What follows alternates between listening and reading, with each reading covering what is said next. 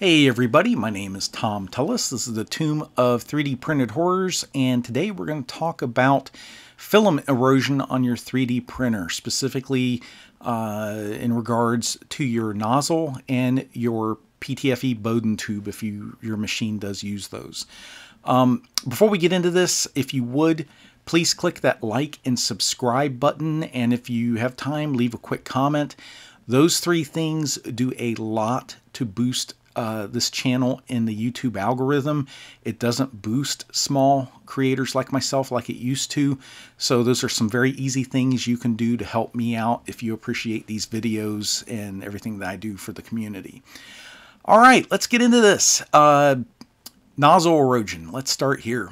What we have here are two standard Mark 8 nozzles like are used on the Ender 3 and Ender 3 V2 and the Neo and such. On the left is a 0.4 millimeter that is brand new. On the right is a 0.4 millimeter nozzle that is roughly 4 months old. And you can see that the nozzle aperture has eroded to a larger diameter. This will affect print quality. Also, as that nozzle erodes, it becomes less smooth inside, and that can also cause problems with feeding of the filament, extruding the filament, and create potential clogs. So this is something you really do need to be aware of. A lot of people don't realize that melted filament can erode a brass nozzle, and it can. You're seeing it right here.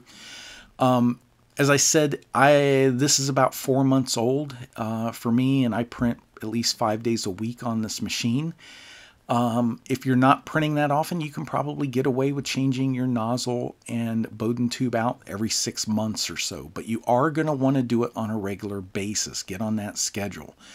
PTFE Bowden tubes, they're very slick. That's why they're selected for this. They don't cause any resistance when the filament is being fed through them. But again, that filament can erode the interior of that Bowden tube down, and it gets rough, and that will cause some resistance when you're trying to feed that filament in or perform a retraction. So that will affect your print quality. So when you tear the hot end apart to change out the nozzle and change out the Bowden and such and clean it out, you've already got the Bowden tube removed. It's a perfect time to go ahead and replace that too. And that's why I always buy these large multi-packs of tubes and couplers together. It's really cheap. You get enough for about 10 changes for about $10. So that's not bad if you're only doing it a few times a year. It's just a couple dollars to put all fresh parts on, including the coupler. And those couplers do wear out over time. There's a lot of stress on it. When you do the retractions, it's wanting to move that tube upward. So those little teeth in the coupler are either being pushed downward when the filament is pushed down, or they're being pushed upwards, pulled upwards when the filament is retracting. So again, if you're doing this every 4, 5, 6 months, go ahead and replace that coupler. They're not expensive.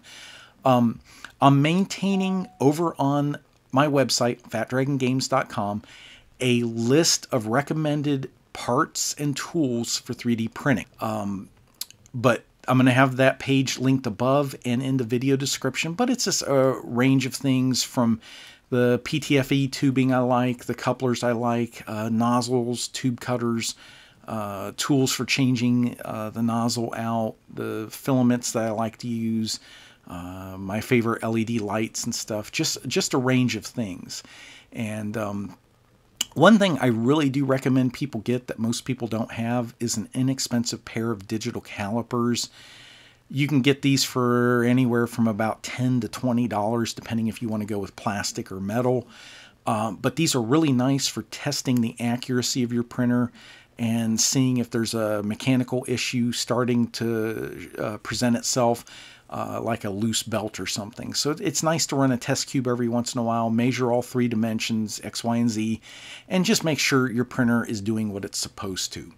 So as I said, link above and the link in the video description, go to that page on my website with recommended links for your 3D printer. If you would check that out, I'd appreciate it. Also, please click that like and subscribe button. Thank you.